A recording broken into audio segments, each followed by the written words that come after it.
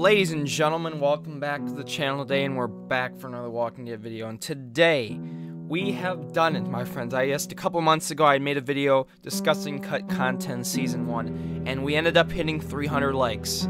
We have 301 likes currently on the video. So now I'm back, and today, thanks to you 300 likes, we're going to be doing part 2 of our cut content. We'll be going through episode 4, episode 5, as well as 400 days. If you guys do enjoy this video, please make sure to like and subscribe if you are new. And if we do hit 300 likes on this video, I will do a season 2 cut content walkthrough. I don't know what I'll do, maybe 1 or 2 episodes of it, depending on how things go. But let's go for 300 likes, and we'll do part 2. If you guys do enjoy, again, make sure to give me some comments down below, and make sure to go vote in the straw poll as well. And let's get straight into the cut content. So, my friends, episode 4, Around Every Corner. If we remember, Around Every Corner ended up releasing on October 9th of 2012. So there is a small, if little, amount of cut content in this episode, at least on these notes here. So in episode 4, Ben had the option of killing Feifel via gunshot in an unfinished animation where he stomps on the boy. So Feifel ended up being the little boy that was in the roof, remember, of the building that they had got in because the walkers trapped him in. The Feifel was the boy that either Kenny or Lee could put down. There was actually an option where Ben could kill him via gunshot. Remember, they probably had Ben, Lee, or Kenny could do either one based on your decisions. That's pretty cool. Ben, you know, showing up a little more courage, I should say, or at least a little more intuitive to do things, which is actually really cool. And again, I'll link these notes down below in the description when we read them. Alright, he also had an unused wish to die, which means he is in Ben. He asked Lee to drop him because he and Kenny wants to, because he too believes that he is quoting this line, "A F up for everyone." There is unused audio where he thanks Lee for dropping him before getting devoured by walkers. So, instead of, you know, just saying, "Let me go, you know, I give it up," you basically end up dropping him from the bell tower, and he'll end up like saying, "Thank you, Lee."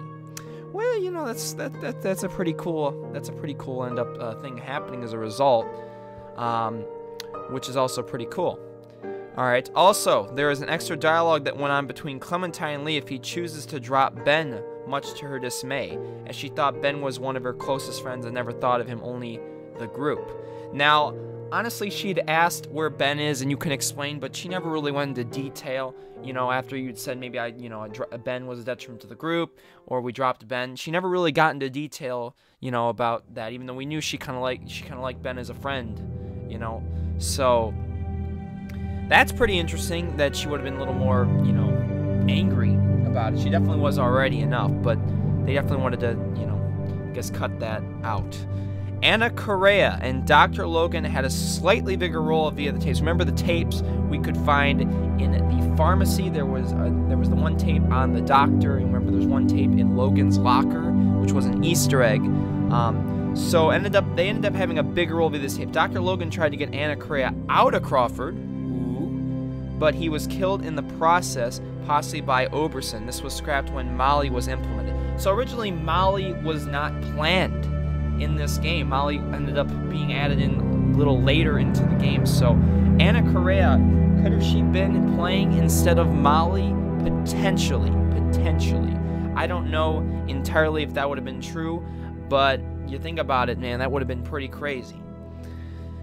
And then there was a sub-quest where you lead Vernon to the mansion and your group to Crawford via the sewers. This most likely was scrapped due to time constraints. So remember when, you know, at the where we threaten Vernon, or we can just say, "Hey, lead me through the sewers." Actually, you could have ended up doing this, leading through, but they ended up cutting it, which I know I understand. But hell, with how small Telltale's episodes we've gotten now, this would have been nice to have something like this. But that is it for episode 4. There are some unused audio files. I'll link those down below in the description. You guys want to go read those. So let's get straight into episode 5 of No Time Left.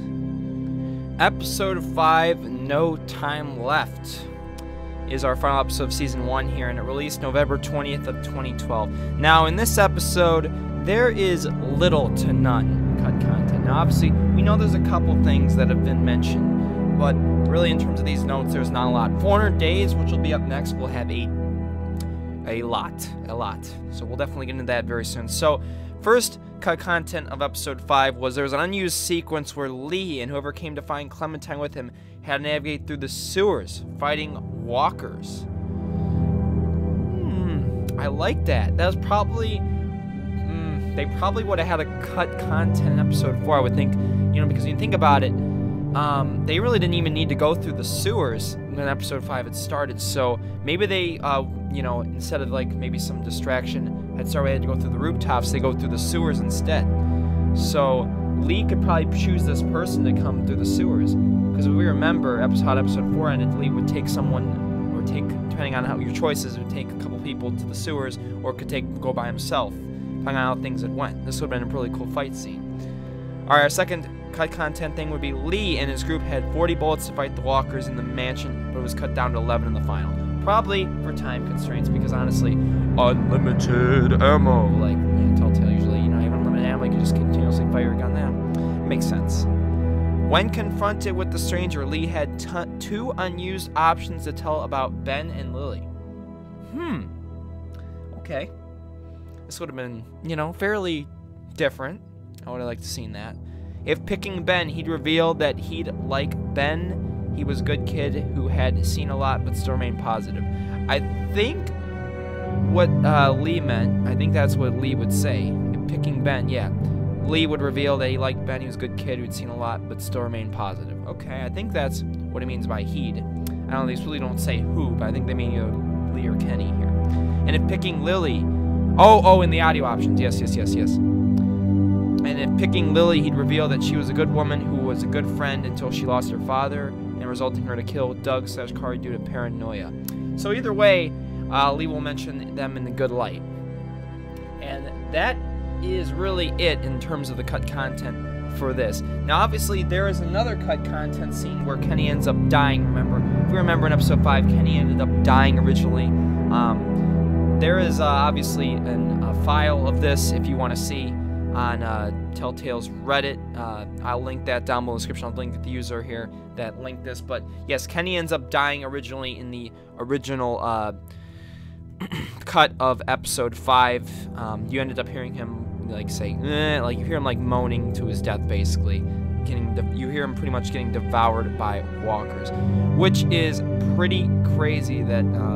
You know, Telltale in a matter, I think, of weeks had decided between keeping Kenny and not. It was pretty crazy how, you know, they decided to keep him. Alright, so that, my friends, I believe is it for episode 5. So we're going to go on to 400 days. 400 days ends up being the largest amount of content that we're going to end up having here. So you guys will go crazy on this. Alright, so let's get straight into episode 6, technically DLC, 400 days. And our final cut content episode of Season 1 is 400 days, which ended up being our DLC. So in 400 days, there is a fair amount, a lot more than in episode 5 and 4. Pretty much almost combined, there's almost more cut content. So let's begin. In the beginning, Nate, Dee, Leland, Stephanie, Wyatt, and Clive had each unused line. Those unused lines will be linked down below in the description if you want to go check them out. Nate has 2 unused audio clips where he apologized to Walt and Jean in a sincere tone and in a tone that suggests that he was annoyed by this. So remember, remember the 2 old people ended up being this Walt and Jean. Remember, they ended up shooting us, and based on our audio decisions, we either could stay with Nate, and he ends up killing them too, or we can end up leaving and he'll end up killing them no matter what. So no matter what, he ends up killing them, but in one of the cut content, he'll end up saying more sincere than just being a complete dickhead, you know? Okay, in an audio clip, Clive asked Roman, she had traveled a lot with you, right? Was she not a bartender? He is unsure whether he was talking about Shell or Stephanie. Also, he asked Roman if Becca knows anything, which is unsure what this time is supposed to be about. Presumably prior to before Shell had to make a decision to kill Stephanie or drive with the RV. So a little more information about Stephanie and Shell, which, I mean, not bad. Would have nice to a little more info, but, you know, this is really just minor stuff. Stephanie have lines where it sounds like she is far away. Closer inspection proved that it was retakes of her lines in Bonnie's story, though, Why this was scrapped is unknown. Huh. Okay. So she had lines which sounds like she's far away, close enough to prove that she had retakes of her lines and Bonnie's. Okay, I don't really, you know, this one's, you know, I don't know why Telltale's removing stuff like this, but, you know, this is what it is. Dee and Leland had one last conversation before she died in her arms. In the final, she is already dead before Leland arrives. So, you know, it would have been nice to maybe see, you know, before Dee ended up dying, you know, some final words. Maybe she ends up revealing that Bonnie did it. Because remember, Bonnie's a snake, and I don't like Bonnie, so that would have been fantastic if she would end up telling Bonnie instead of Bonnie being a snake, you know? But it's okay. There is an unused character who is not mentioned anywhere in the 5 episodes called Nick Stokes. This is a leftover model of Nick Stokes from CSI Fatal Conspiracy. So actually ended up being one of Telltale's old characters. I don't know why Telltale had him in the files, but he ended up was an old character in one of Telltale's CSI games, which actually was really, really cool. You can look him up. Just look up Nick Stokes. He was actually, I don't know if he was the main character, but he was a character in CSI Fatal Conspiracy. Bonnie had another design when her first in-game screenshot was released. Her early looks, face, and clothes are still present in the game file. So if you want to take a look at Bonnie's old look, I guess she looked pretty much different. It'll be probably just look through the game files of Season 1 and that. And wow, this last one. Becca had Clementine's clothes a bit recolored, presumably a placeholder until her design was finished. No, yeah, you can't copy Clem's clothes. Sorry. No, slapped across the face. You can't have Clem's clothes. You know, that's like, what the hell? Alright, obviously, guys, I will link all the audio clips as well as the information down below in the description. If you guys did enjoy, please make sure to the like button, subscribe if you are new, and like I said again, if we have 300 likes, I will start the Season 2 cut content. But again, this has been episode 4, 5, and 400 days walkthrough here, guys. So thank you all so much for your support. I do appreciate you guys are new. Again, smack the like button, subscribe, and make sure to go vote down below in the description. I do appreciate that. And I'll see y'all in the next live stream / video. Peace and love.